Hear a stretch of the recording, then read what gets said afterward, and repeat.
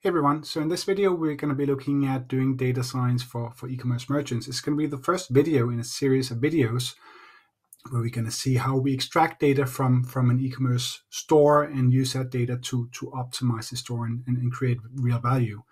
In this video we're going to be looking at the Shopify API, so we're going to be focusing on Shopify because it's the biggest e-commerce platform out there, and we're going to extract data from the API and prepare that data for analysis. So if you're someone who's working for a Shopify brand, this is going to be relevant for you. If you're a data scientist, someone working with data or AI, interested in working with e-commerce merchants, this is also going to be relevant for you.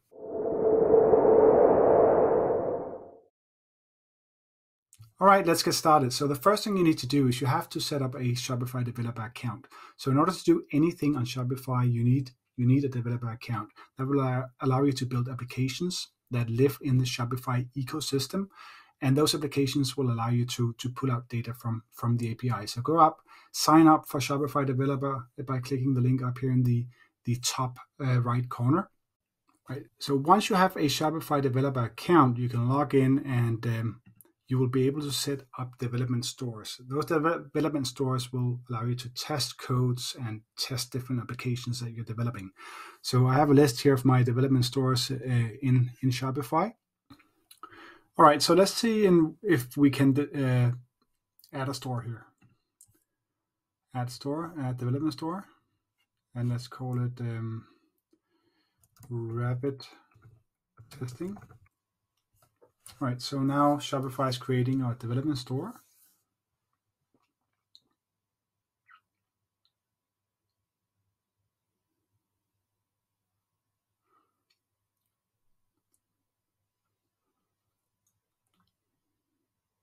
And we're ready. Cool. So now we have a development store called Rapid Testing. And what we want to do is we want to add an app. And we actually want to add an app called, let's go to Shopify App Store, an app called Simple Sample Data.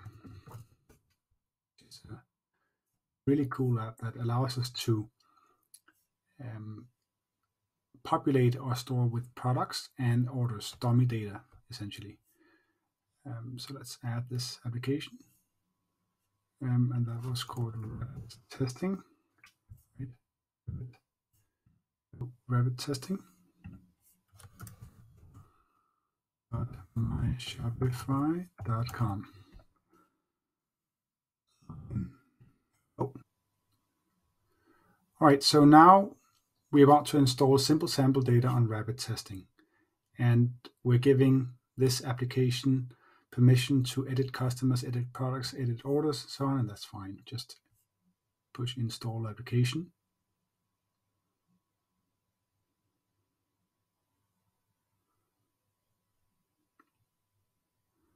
Here we go. Now the app is installed. Now what we want to do is we want to basically select a theme here, and let's just go with clothes.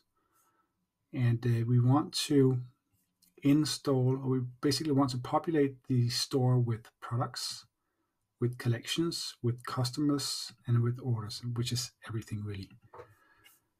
And once you've ticked off these boxes, you simply say generate data. Yes, generate dummy data. So now our test or rapid testing is going to be populated with sample data. So sample data has been generated. Let's push OK. So now we have dummy data in our development store. We need to do one more thing. Let's go and push apps here.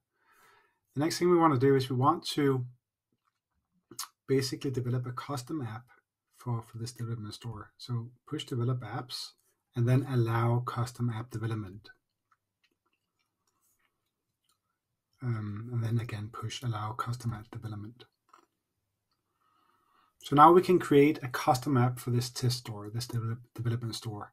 So push create app, and let's call it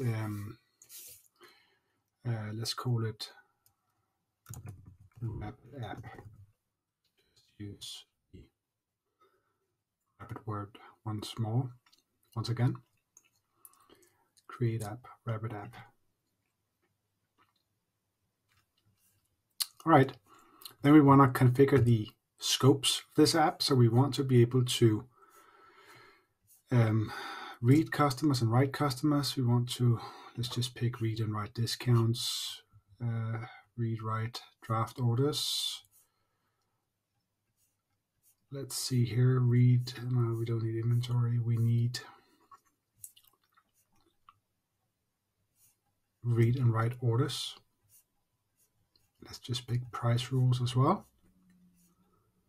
Read, write products. Reports.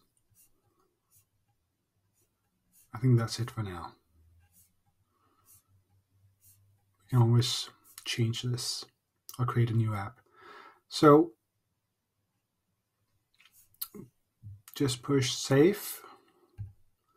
And this is giving us access to do what we just selected. Let's go to overview.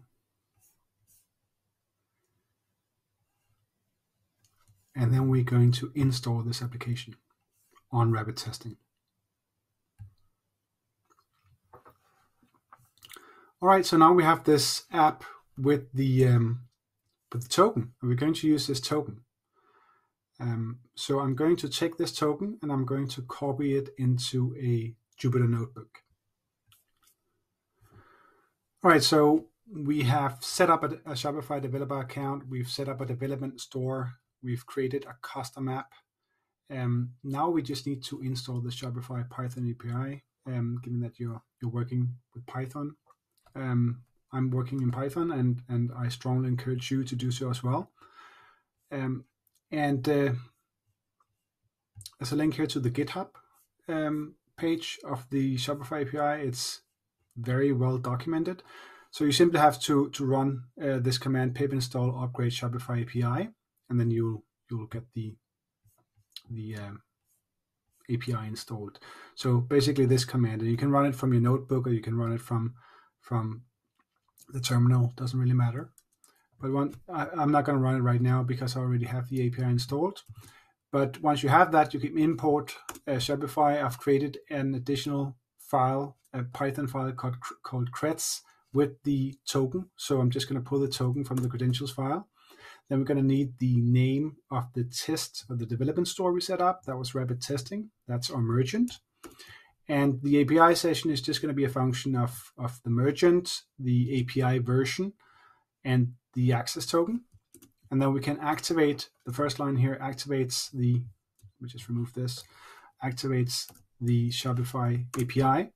And then we can, for example, call get all the products. So let's just go to the development store and see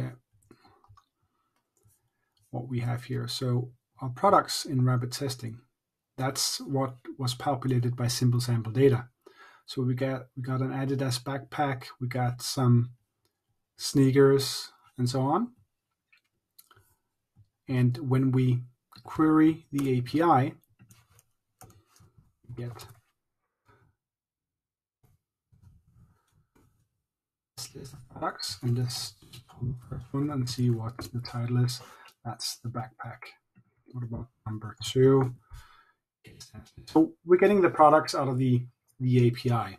So, and that's the first step to start working with this. In the next video, we're going to be extracting customer and order data from the API. And we're going to use that data to solve one of the most pressing problems for e-commerce merchants, which is predicting customer lifetime value. So if you think this is something you want to learn, make sure you subscribe. Thanks for watching.